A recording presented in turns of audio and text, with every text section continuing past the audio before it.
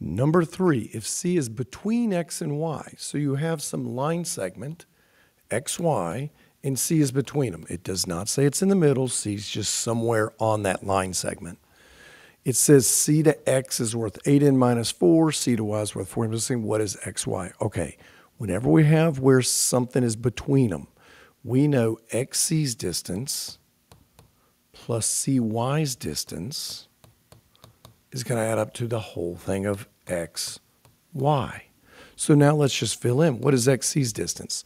Well, XC is the same as CX. This is worth 8n minus 4. CY is worth 4n plus 16. 16, and that equals XY, and it's asking what is XY, so we just put it together. That's 12n. Lose 4, gain 16, you've gained 12. That's what XY is worth. It's just an expression. So the answer here is 12n plus 12.